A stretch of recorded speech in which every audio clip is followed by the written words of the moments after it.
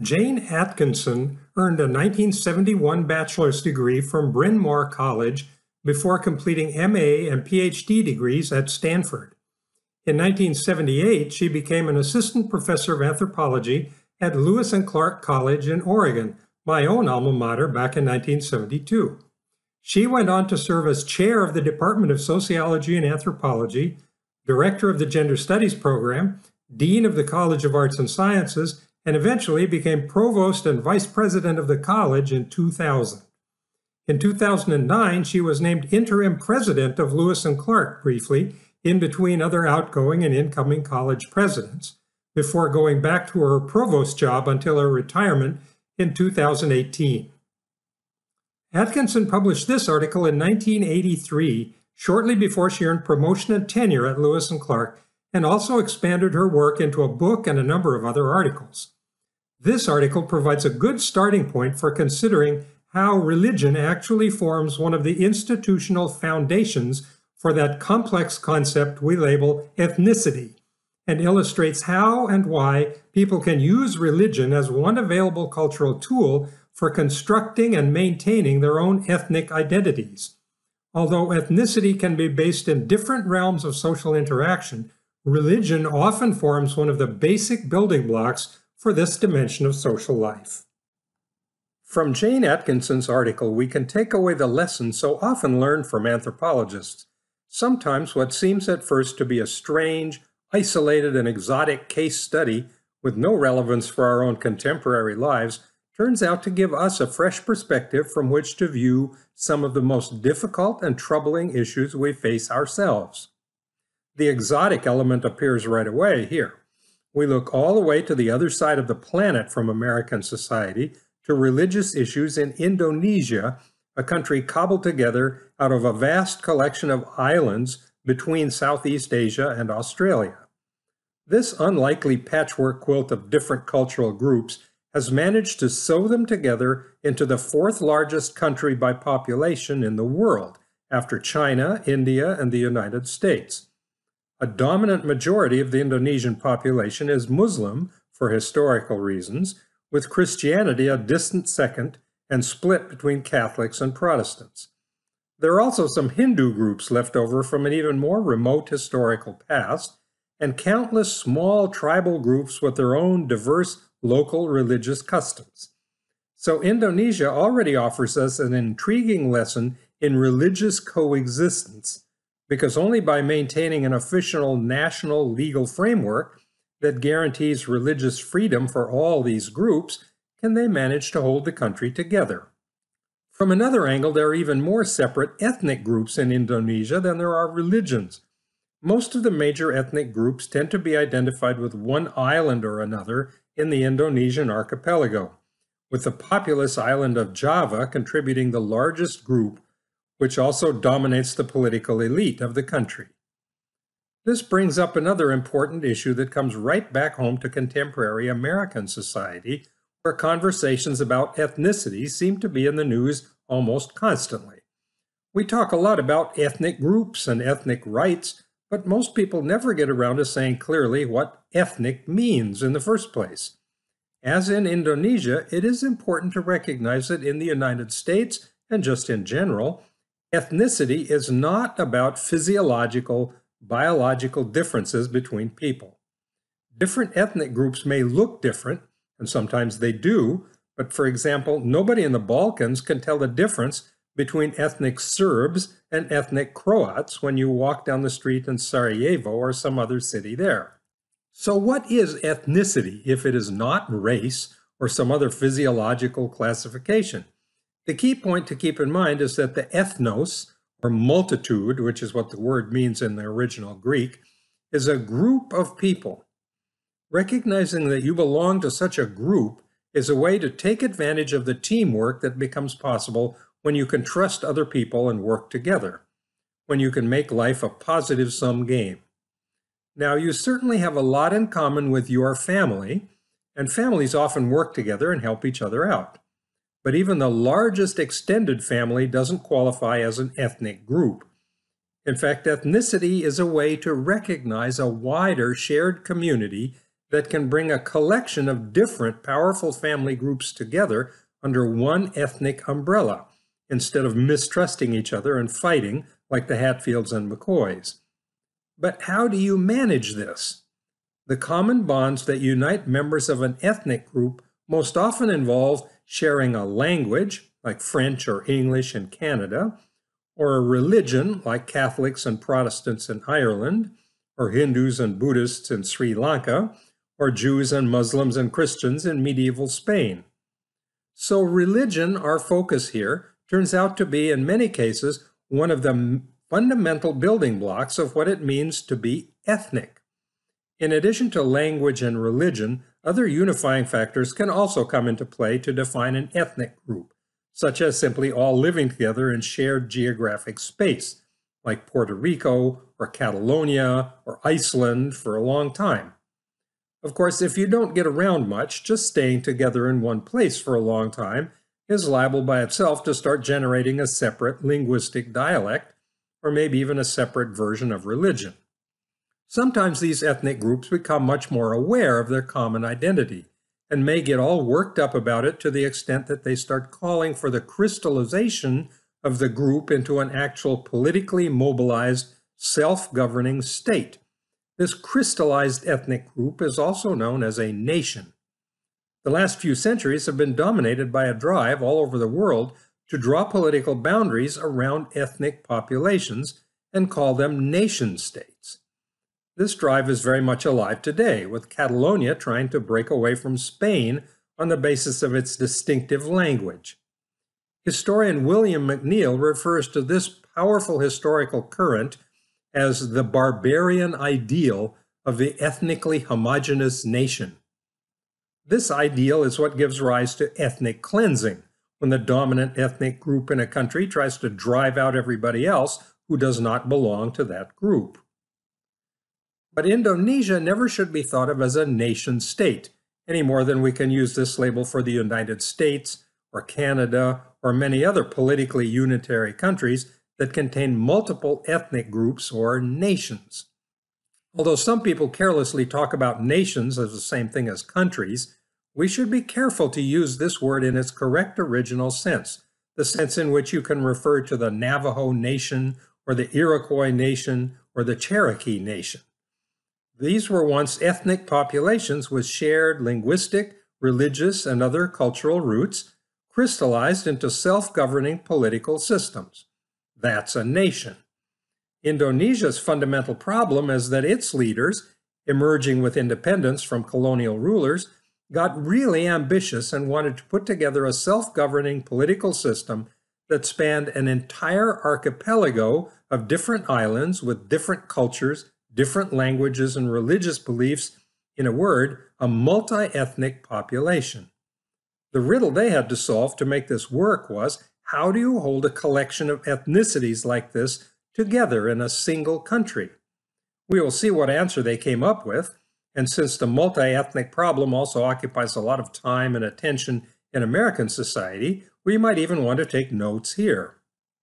But Jane Atkinson, who became fascinated with Indonesia at an early age and spent a very long time studying it in detail, eventually focused her attention on a different problem. As the ambitious leaders of this vast, newly independent and multi-ethnic nation embarked on their crusade of nation building that has been going on now for several generations, their basic blueprint that we will discuss next did not have space marked on it for all of the incredible cultural diversity to be found across all of these islands in the archipelago. Inevitably, as when you bulldoze land and lay sewers and string power lines to build a new suburb, some features of the landscape are actually going to come under attack. The people that Jane Atkinson studied very closely in person for years constitute some of this cultural landscape that has been threatened by the Indonesian bulldozers of nation building. We'll look at the bulldozers first and then come back to the threatened cultural landscape. To understand the unique blueprint for nation building devised by the first generation of independent Indonesian leaders, first we must pay attention to the long and complex history that left Indonesia with several distinct layers of organized religious traditions. Atkinson tries to explain the complex and sometimes inconsistent meanings attached to the word agama, the word in Indonesian for religion. Agama is actually not a local word. It's a very ancient Sanskrit word. Sanskrit was written and spoken in southwestern Asia and the Indian subcontinent more than 3,000 years ago, making it older than the pyramids or classical Latin and Greek. It became the basis for most offshoot languages all over India and Pakistan. What is this old Sanskrit word doing in Indonesia? Ancient trading between India and these islands brought in this and many other new words and ideas, and also gave such words the prestige that goes along with wealth, prosperity, and a cosmopolitan perspective on the world. Some small pockets of Hindu religion have even survived down to the present in parts of Indonesia. So agama not only refers to religion, but to the power of traditions of literacy and high status. Only prosperous, high-status people have time for the luxury of complicated religious doctrines. The next wave of religious influence washed over Indonesia like a tsunami in the 1300s, only about 7 centuries ago. This wave arrived with Arabic traders, just as the word agama itself had arrived so much earlier. A link with traders who knew about the whole wide world and who brought new ideas and prosperity, as well as new products to sell, guaranteed that religion would be reinforced as something that people associated with high-status, wealthy, powerful people. The Muslim tsunami from 7 centuries ago still provides evidence of its overwhelming impact and staying power from the simple fact that Islam remains the dominant majority on almost all of the Indonesian islands to this day. Even more recently, about 500 years ago, some Portuguese explorers and traders finally showed up in this part of the world. They came looking for pepper and nutmeg and other spices that would make them rich back in Lisbon, so they mainly established trading communities along the coasts of islands where they could get their hands on these valuable commodities. The word agama was already established for the idea of religion, but a few Portuguese words for other things like butter, cheese, or flags did work their way into the Indonesian vocabulary. More importantly, the Portuguese also brought in the Catholic religion, along with the word for a church. All of these influences again reinforced the idea that the question of religion was intimately tied to these wealthy and powerful visitors arriving from the outside world. Unlike the Muslims, though, this foreign influence of Christianity did not penetrate far into the inland areas of the Indonesian islands where most of the common people lived in their villages. Catholicism still remains mostly a coastal religion in certain parts of the country. Although the Portuguese first brought Christianity into Indonesia, their influence didn't actually last long. By the end of the 1500s, the Dutch East India Company began to take over the spice trade and eventually dominated the entire region. The Dutch not only traded with the locals, but established permanent colonies with transplanted Dutch people who built up businesses and quickly took over the local economies, sometimes with the aid of military force. By the 1700s, the Dutch also began to influence local politics, especially in Java, the most populous island. The modern government of Indonesia, centered today in Jakarta on the island of Java, shows the unmistakable stamp of European ideas of parliamentary politics and a national bureaucracy for administration, along with lots of Dutch vocabulary. But the Dutch were Protestants, of course, not Catholics, and so the other side of the European Christian tradition also spread into the prosperous, educated urban centers throughout the archipelago. Then in the 20th century, it all fell apart. Colonialism collapsed.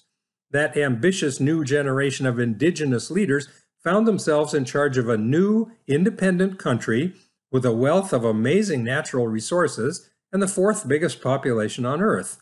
It was enough to take your breath away. But as we have said, they also found themselves staring squarely down the barrel of a dangerous problem, the problem of competing religions layered through a bewilderingly complicated multi-ethnic population. What would you have done?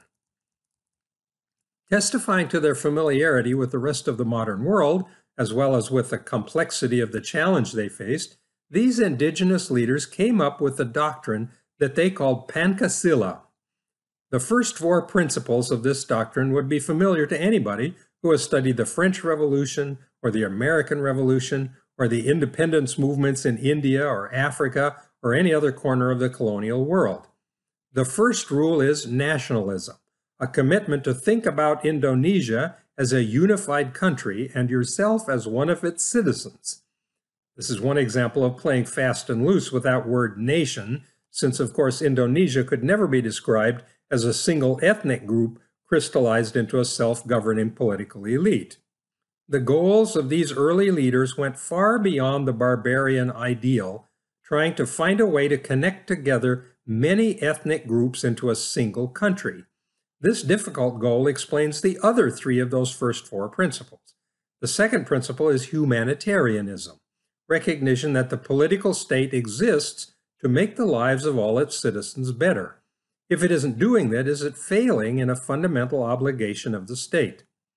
The third principle of social justice reinforces this idea that all citizens should be equal in the eyes of the law, equal in their duties to and benefits from the government. The fourth principle of democracy is in tune with the others, emphasizing that each individual has the same right as any other to vote and otherwise to help to determine who gets into the government and what they're supposed to be doing. All of these principles are like railroad tracks laid down in one specific direction, a direction that is supposed to make it impossible, for example, for one religion or ethnic group to try to exclude or eliminate or control all the others.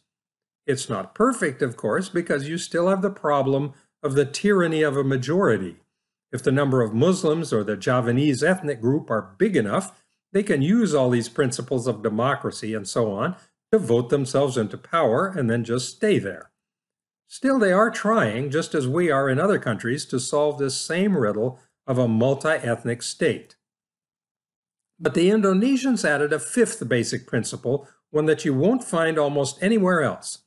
Religion, more specifically the major world religions, had acquired such a pedigree of status and power over the centuries that the new Indonesian leaders decided they would try to harness the power of religion and add it to the list of tools they were using to weld together their new country.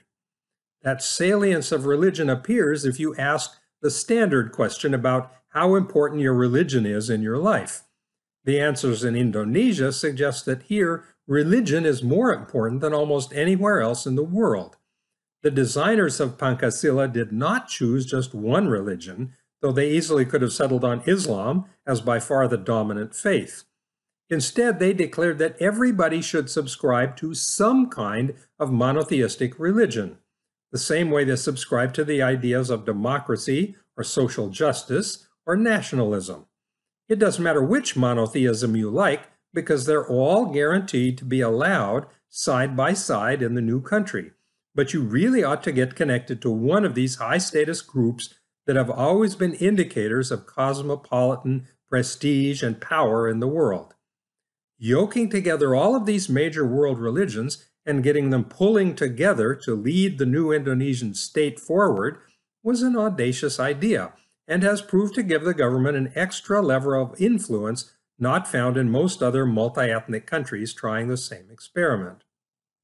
Still, against this background of the bulldozers of the Pancasila principles, when Jane Atkinson went to Indonesia to do her own research, she found those bulldozers running roughshod over some cultural landscape that didn't fit very well with these principles. It's time next to take a look at that landscape. More than for scholars in any other discipline, anthropologists love to study exotic, isolated, small-scale communities. This is not just because they like to travel or because they're bored with contemporary suburban America. While that would be understandable, their preference reflects long-standing concerns that conventional social research collects bits of information from people piecemeal, a few survey questions at a time, taken out of context in isolation from other facts about people's lives. Such an out-of-context data collection, they say, makes it easy to misunderstand the people being studied. Anthropologists resolved to find settings where they could settle in and observe an entire society over an extended period. So naturally, it had to be a fairly small, isolated group.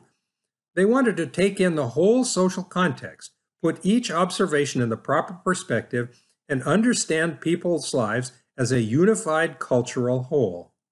Jane Atkinson learned that research approach in her classes at Bryn Mawr and wanted to try it for herself.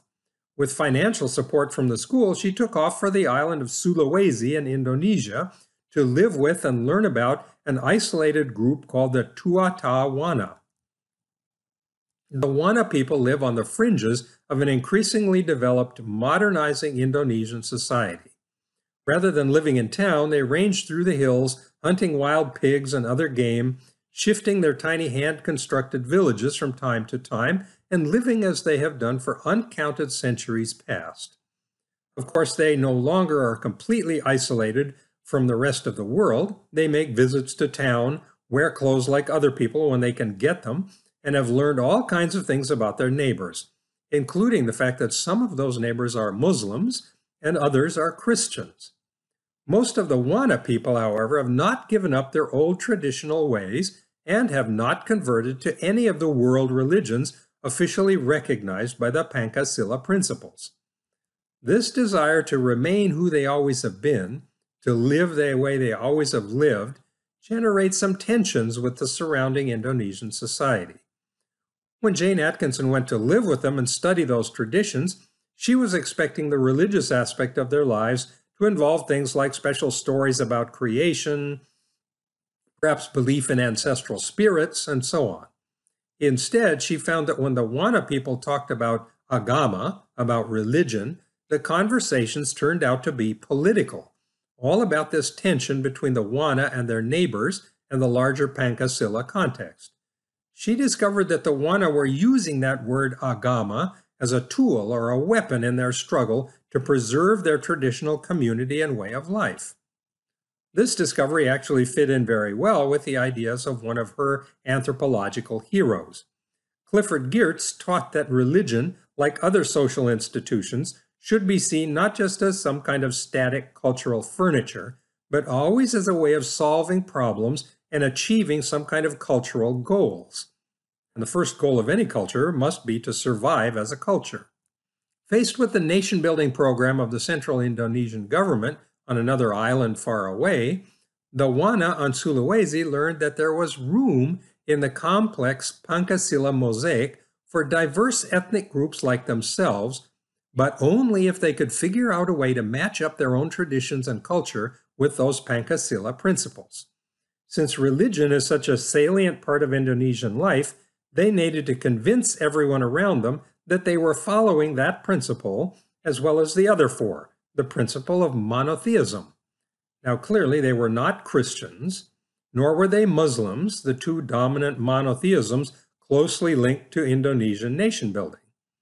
A neighboring tribe that had converted to Islam, perhaps centuries earlier, would accuse them of not following the Pancasila principles, and would suggest that they should become Muslims. Another community of Christian neighbors would make the same accusation and advise them to convert to Christianity. In response to assertions that they lack a religion, Atkinson tells us, Wana who have not converted to a world religion contend that they do in fact have a religion. The Wana found out that you don't have to be a Muslim or a Christian or a Hindu or a Buddhist in order to fit into the Pancasila mosaic. They learned that some local indigenous groups, such as the Dayak people living in the interior forests of the island of Borneo, proved to be strong enough and clever enough to get the central Indonesian government to accept their traditional ceremonies and culture, pictured here, as a legitimate religion. They just had to have some kind of religion in order to live up to that Pancasila principle, so they managed to repackage their traditional beliefs and customs to fit with that principle. The fact that some indigenous groups had been able to do this led the Wana people to try the same strategy. Atkinson found that the Wana were using the idea of agama, or religion, in a quite proactive, entrepreneurial way, turning the religious dimension of Pancasila from a weapon that might be used against them into a tool that they could use to preserve their own distinctive way of life, a shield instead of a spear. Whatever their own agama was, this always turned out to be something that made them different from the surrounding social groups that could have swallowed them up. The Muslims won't eat pork.